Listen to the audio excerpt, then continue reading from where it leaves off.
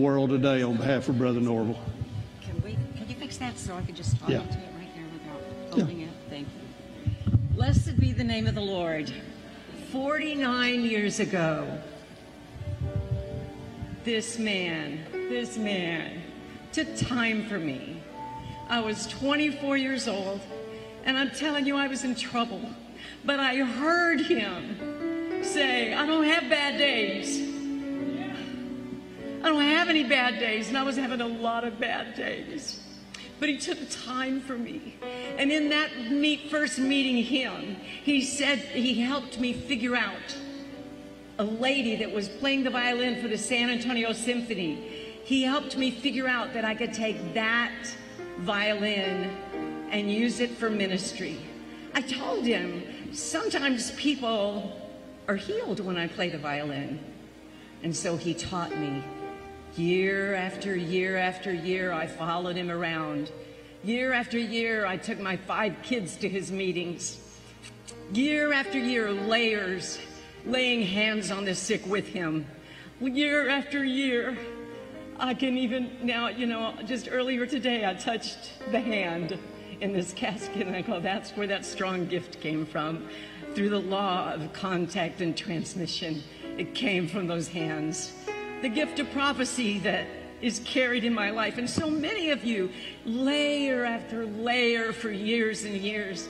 And then in 2012, 7.5 years ago, a doctor injured me during a surgery.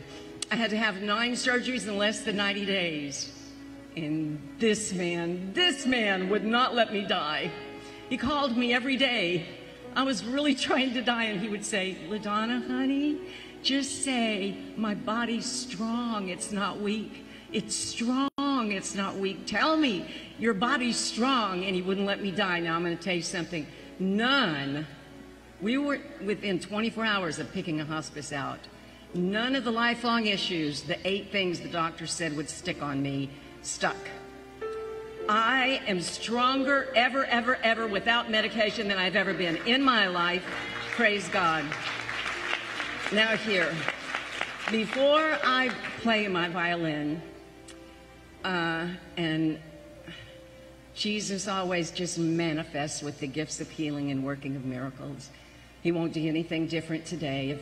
How could there be anything wrong with anybody left after all of this? But if there is, you know what? If there's one stubborn something here, you watch Jesus just take it away. Now, I want to tell you one thing here now. So many things that we've said, but in 2.5 weeks, I will take all these layers with me to a private meeting of 500 men. They've had private invitations. These men are all spirit-filled, or 90% at least, spirit-filled men. The conference is closed. They are the cardinals, the bishops, the monsignors, and the priests of the charismatic section of the Catholic Church. And I've been asked to speak to them and teach them of healing for 1 hour. We will go to dinner and come back, and I've been asked with no limits, no limitations, to have a healing service with these men. Thanks, Brother Norvel, for taking time. Thank you. Thank you for taking time.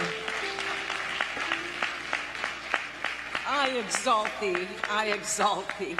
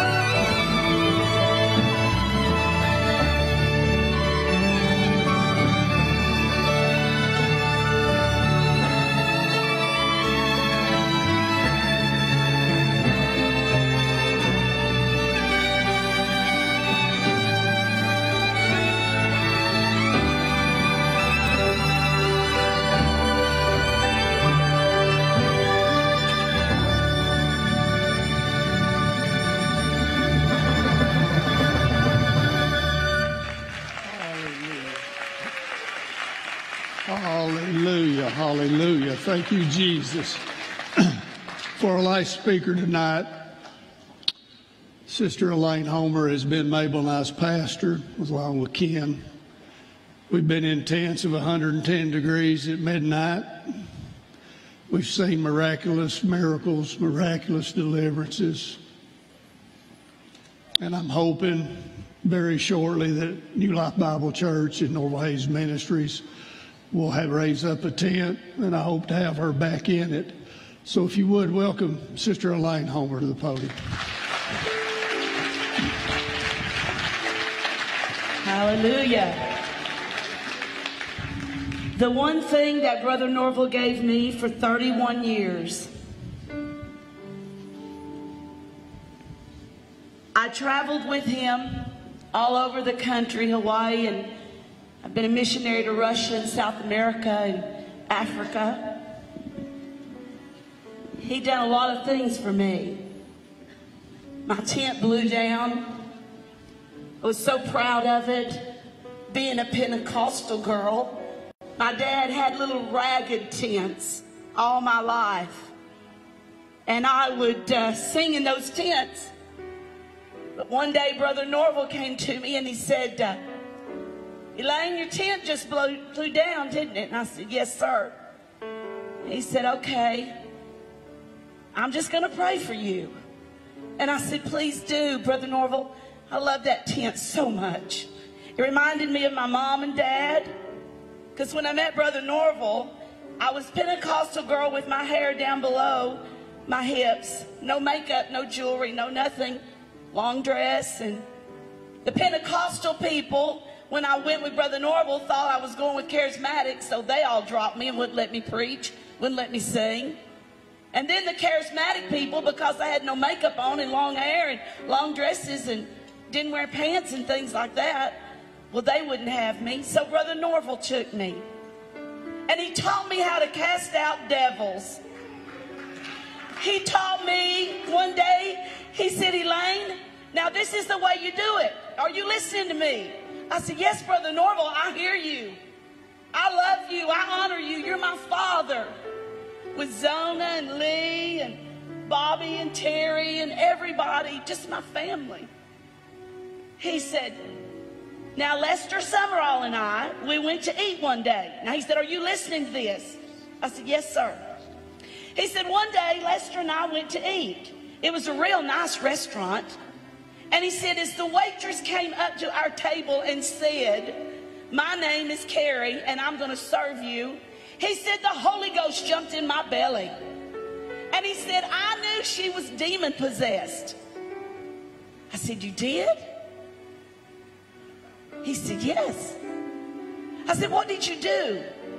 He said, the Lord told me not to be ashamed of him. He said, don't you ever be ashamed of the Lord, Elaine. No matter what God tells you to do, you do it. And he said, if you won't be ashamed of him, he'll perform signs and wonders and miracles for you.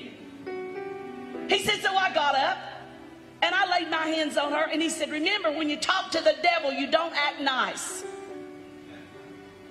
You have to talk with authority.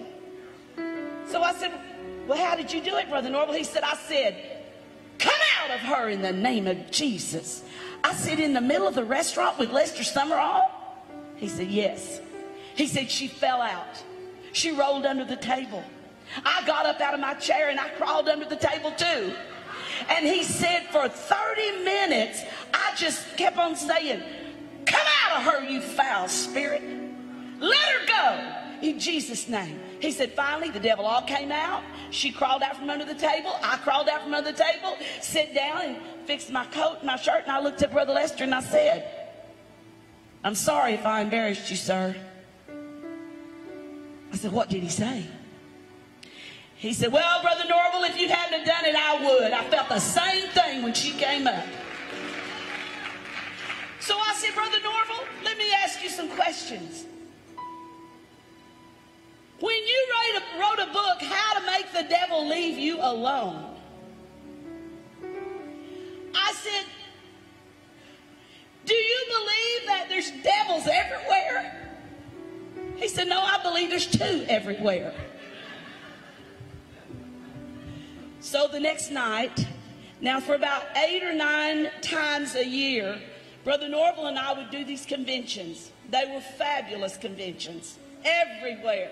Everybody spoke. That's Brother Copeland, Marilyn Hickey, Benny Hinn, anybody you can name would come and speak with us at these conventions. And we would sit there. I would do the morning service.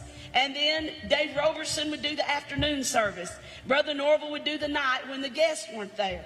And then Brother Norvel would say, now you're going to sing for me tonight and pray for the sick. So that meant I would just preach all day. I mean, you know, and then I'd sit there till 1 o'clock in the morning. And so one night, this lady came in, and I'm going to be short because you guys do know that all y'all had 5 minutes and you all took 30. And I have 20. I looked over here, I said, now, Brother Norvel made me promise I'd preach his funeral. He even wrote it in paper and said, Elaine's going to preach my funeral. I have 30 minutes, so what is the equivalent of you all having 5 and taking 30, and I have 30? How much, anybody? My husband, can you add? You're a mathematician. How much time do I have? No prayer lines, no offerings. Okay. So, this lady, I'm just going to tell one story, I promise. And I know you're getting tired because your back ends are tired. That's where most of your brains are when you sit in services. Just kidding. So, this lady comes in, and Brother Norvel and I are sitting on the front. And I watched her as she came in. It was in Gatlinburg, Tennessee. And she was twisted, absolutely twisted with a crippling disease. Her knees was like this, and she was walking, trying to get down to a seat. One of the ushers went to help her, and she walked real slow all the way down the aisle. Set her on the front row. And Brother Norvel leaned over to me. He said, Elaine, come with me. I'm going to teach you something. I said, yes, sir. So I hopped up, ran down to the front with him. And there the little woman was, sitting in her little chair, just all crippled up. He said, honey, do you believe that the devil is going to leave you and that I know how to make the devil leave you alone? She said, yes, sir. He said, then go from her, you foul devil. In Jesus' name. And all of a sudden, you could hear bones popping. She began to move. Her legs straightened out, and she got up and danced all over that church, that convention center. And everybody was shouting and dancing because of the miraculous of God. Now, we walked back on the platform, and he said, did you learn anything? I said, yes, sir. Yes, sir, I've got it. So the next night, this lady was healed. She was over here jumping up and down and screaming, and it was awesome. But this side of the convention center, a lady started down the aisle. And so help me, I lie not, and there's plenty of film to prove it because it's on video. There's a lady started down the aisle. She was twisted, just like the other one, walking like this. And when she got down to the front to sit down, Brother Norvel said, now tonight's your night, so you go down there and do this one. I said, Brother Norvel. He said, no, I told you what to do last night. He said, now Elaine, God is going to take you around the world preaching Jesus. He said, and you are going to go into places that people are so demonized. He said, now get up and get down there and get that woman delivered. Well, I prayed for headaches. And, I had prayed for little simple things back in those days. But since then, God's raised 3 people from the dead.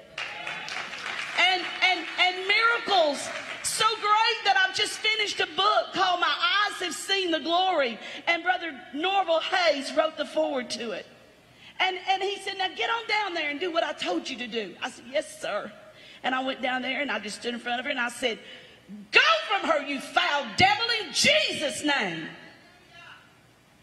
And to my wonderful surprise, bones began to pop. It wasn't my faith. I was scared, but I was doing. When you're up here talking about how this anointing is transferred and this anointing is not going to leave the earth, you are looking at one person that loves that man with all my heart.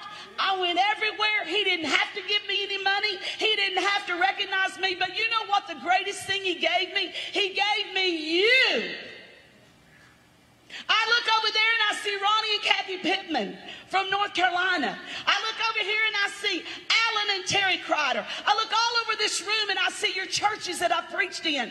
The greatest gift, he gave me a platform and he gave me a door because God had already given me the anointing from my mother's womb. And now he taught me how to cast out devils and raise the dead. So when I say, great is the faithfulness of God, I'm not going to keep you any longer, but I do have the time. And I can open my Bible and take the Word of God and preach. But if it hadn't been for Brother Norvel, I would have never got to be in front of Rod Parsley talking.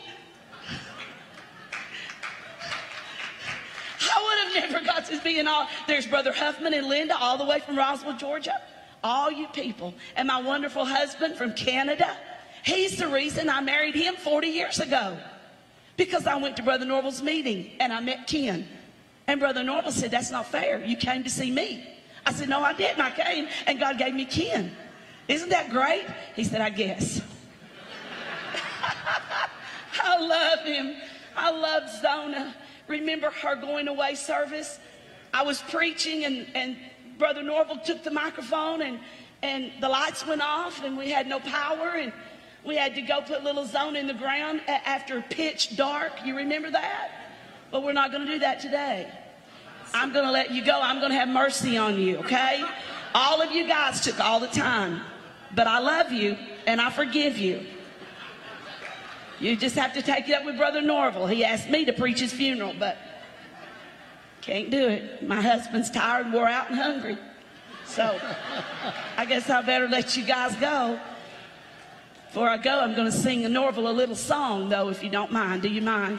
Just a little song for Brother Norvel. Because of who you are, I give you glory. Yes. Because of who you are, I give you praise. Because of who you are, I lift my voice and say, Lord, I worship you because of who you are. Again. Oh, because of who you are, I give you glory.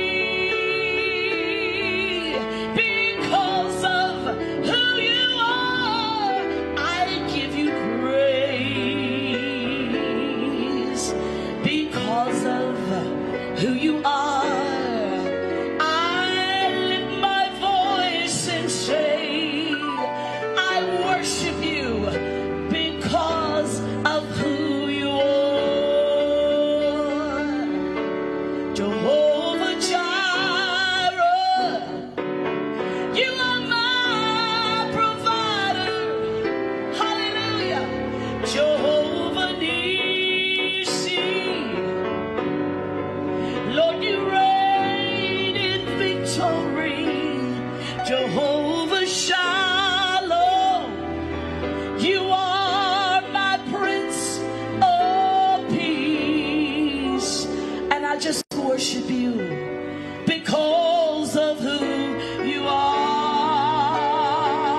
Oh Lord, I worship you because of who you. Can you sing it with me? Come on, everybody. Jehovah Jireh, stand up.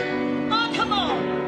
My provider, Jehovah Nissi,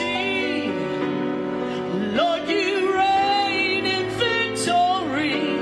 Jehovah Shalom,